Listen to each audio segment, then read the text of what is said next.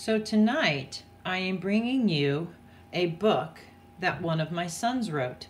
It is called How to Annoy My Brother by Peyton. This is a step-by-step book. Please pay close attention to each step so you too can annoy your brother. Step 1. Get up in the morning, wait until your brother goes into the bathroom to brush his teeth. Then you run into his room and steal one of his stuffed animals. It will annoy him more if you take one of his favorite stuffed animals. If you are the smallest one in the family, get on the couch so he will not be able to reach it. Step 2. Pretend that you are asleep. Then once your parents are asleep, go and try to find something fuzzy. Then quietly tiptoe to your brother's room. Make sure he is asleep. If he is, go in and tickle his nose with whatever you are holding. Then run back to your room and pretend you are asleep. When he wakes up and sees nobody, he will probably think it was all a dream. But you know the truth. Step 3. Ask your mom if you can have a snack. If she says yes, make sure it is a finger food that both you and your brother like. Then share your food equally. When your brother is watching TV, steal his food. Step 4. If you and your brother like different teams, you can easily annoy him.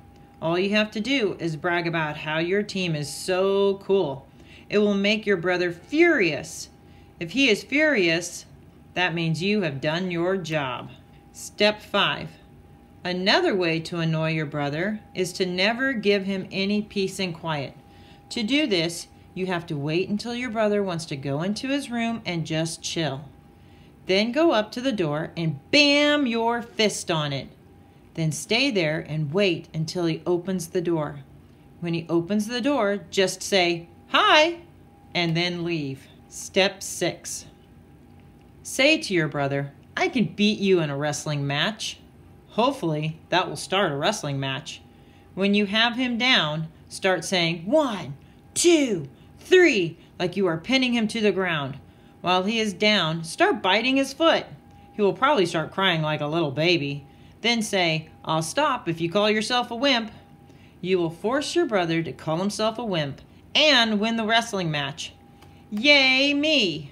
Truth be told, my brother and I get along really well most of the time. We both love sports like football, basketball, and baseball. If it involves running, catching, shooting, or tackling, we love to play it. We have had some amazing adventures with our neighbor, Sophia Gunther. We always have great vacations with our cousin, Vivian. This is my family, and I love them dearly. Mom and me, Peyton, Dad and Logan, Uncle Rob, and Vivian. Peyton Steenstra is a second grader at Schumacher Elementary in Liberty, Missouri.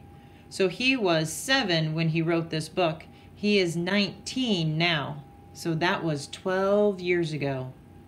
I hope you enjoyed Peyton's story, and I hope you never annoy your brothers and sisters.